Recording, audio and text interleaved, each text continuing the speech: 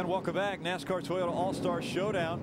We're getting close to the final 15 laps of racing here, and an interesting development. The 44 of Derek Thorne has been put to the back of the field. For aggressive driving, NASCAR looked at it and deemed that it was unnecessarily aggressive. You see him on the inside there.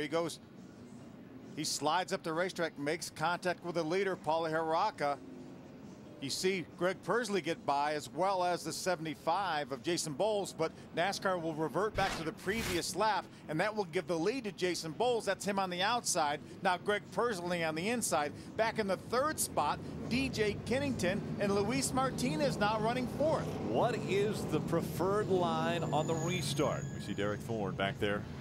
He's actually behind Paulie Haraka right now, and I'm sure Paulie Haraka is not happy about being back there a few spots back. Coming out of turn number 4. Green flag back in the air. A great restart for Jason Bowles. Something happened to Luis Martinez. He bogged up the field. Look at Pursley on the inside. Pursley battling for the lead down the backstretch. Pursley on the inside. Bowles on the outside. Pursley all the way below the white line. Coming out of turn number 4. Pursley's got the lead. And Pursley almost gets turned around by Jason Bowles. Jason Bowles gave him a break. He made contact with him, but he turned him loose. How about DJ Kennington in that 17 car? DJ Kennington moves up into the third spot. Travis Pastrana battling for a lead lap position. Something's wrong with Paulie Haraka. He may have a flat tire. Haraka slow on the racetrack. Staying up on the high side of the racetrack, Paulie Haraka. Problems with the 12. We stay green, though, as they come out of turn 4. Pursley, Bowles, Kennington. 12 laps of racing to go. Haraka makes his way onto pit road. Gomez and Martinez rounding out their top 5, and problems, a hard contact in turn 1 and 2. Dale Quarterly involved. There's Cabrera in the 53 car. That looks like the 38. It is the 38 of Troy Irwindale. A lot of damage to 3 race cars. Dale Quarterly in the 32 up against the wall. Irwindale in the 38. You see the window net down. Cabrera in the 53. They've red flagged the field once again to clean up the racetrack, which I think is a good call. Yeah. We have a 25 lap shootout. Let's run as many of those laps under green as we can.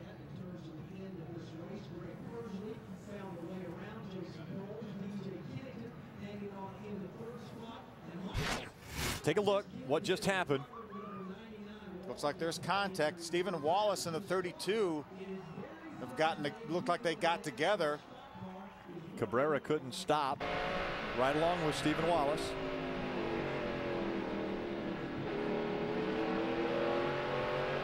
This is coming off turn 4. Now the incident's going to happen down here in this end of the racetrack. Stephen and the 32 of Quarterly make contact. Quarterly backs up into the wall, and while he's doing that, you see the 53 Cabrera. He ran into the wall, and then turned off the wall and ran underneath the back of Troy Irwindale. There's Dale Quarterly walking over and jumping in the ambulance for the mandatory ride to the care center. They'll check him out.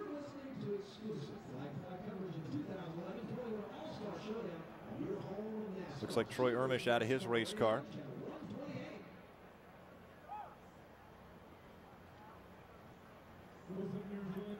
Big hit there.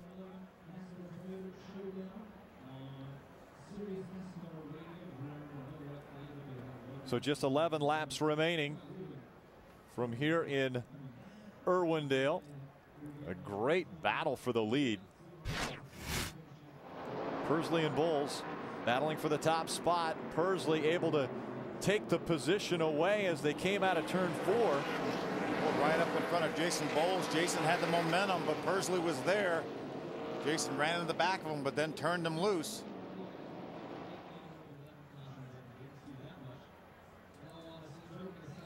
Travis Pastrana looking for a top 10 finish in his first ever start in NASCAR, able to get by Paulie Haraka when Haraka had problems. He has had more close calls, I believe, than anybody on the racetrack. Let's take a look from his onboard camera. See, Paulie's just not going to go when they get off turn 4.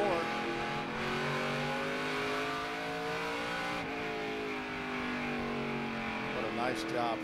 It's hard to believe that this is this guy's first race ever in a car like this, or anything like this for that matter.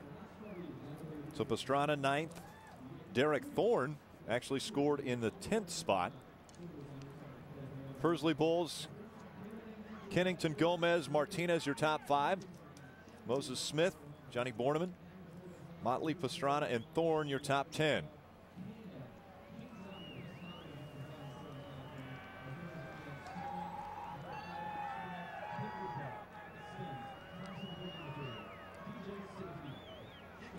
Let's go down to Dick Berggren. With Jerry Pitts, and he is Greg Pursley's crew chief. What's he got to do to win this thing from here? We just got to, keep our fenders clean here. We still got 12 laps to go, and we got to keep the fenders on them. We've been whole race we've been a little bit tight, but we've been trying to save our car so we have something for the end here. Good enough to keep that 75 behind him? I believe so. All right, good luck.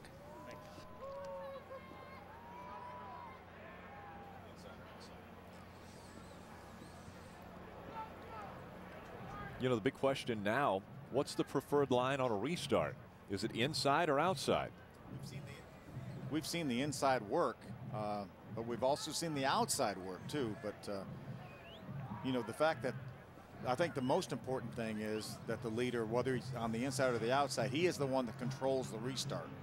So if he can get just a little bit enough of a jump to clear the second place car, whether he starts from the inside or the outside, that's what's crucial. Pursley Bulls and Kennington. DJ Kennington, your Canadian Tire 2010 series champion. Currently in the 3rd position. Jonathan Gomez being shown in 4th, and we've seen that car smoking for the last 150 laps, but yet he still maintains a top 5 position.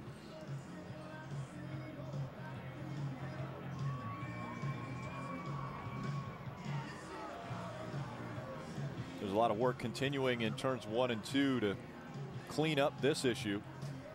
Let's take another look at this situation right here, Rick. There's the 32 of Quarterly. So he had a little bit of damage from an early incident. There's a little piece of something came off the car. Get some sparks when we get down in the corner. Remember, this is the other end of the racetrack. This is coming off of turn 4. See him get a little bit sideways now. Now, when he goes down to this corner, he's going to try to go to the inside to go around that lap car, and that's when he makes contact with Steven. He just really drove across the nose of Steven, and unfortunately, they made contact. Let's go back down to Dick Berggren. I'm with Jeff Fultz. He is Jason Bowles, crew chief. Your guy is going to be restarting in 2nd spot. What's he going to do on this restart? Can he take the lead? Well, we hope so. I mean, we've had a great car all night. You know, we got to thank Triad Racing Technologies for the motors and stuff, and Rusty Wallace and everybody who's helped us today. But, you know, Jason's done a great job. This car, we had a little bit of short time racing, practicing and stuff the other day. So, but, you know, we can't ask for more than what we got. He got the lead, and, you know, you're racing against Greg Pursley and a bunch of these guys. So, you know, all we can do is just, you know, hope, and he's real good around here and always won a lot of races. So all we can do is just hang in there. He's getting all fired up, and he tried to get it that time, but Greg just was a little better on the bottom. But, you know, if we get a good restart, you never know what can happen. You also don't have your choice of lanes, but if you had a choice of lanes, which one would you take? We'd take the top. He took the top that time, but Greg was just so good on the bottom on the tires. So, you know, we can't, you know, all we can do is, you know, deal with. He's a little tight in the center. You know, we just got to thank Rusty Wallace Racing Experience and, like I said, Triad Technologies, and for everything they've done. And all the guys work real hard this weekend. And we come out here with a car that we never really ran before, and a lot of help from Joe Shear and all the guys. So, you know, it's a short run, and all we can do is see what he's got, because we got the best man behind the wheel. And got to keep the fenders on it. The wreckers have been so active here tonight. They have been busy, Dick. They continue to clean up the issue in turns 1 and 2. The reason for this problem, again, coming out of turn 4, Steve Wallace just behind that 32 of Dale Quarterly. Quarterly goes around. Ermish gets collected, as does Cabrera. And so those 3 cars wadded up in 1 and 2. We'll be back for more action from Irwindale after this.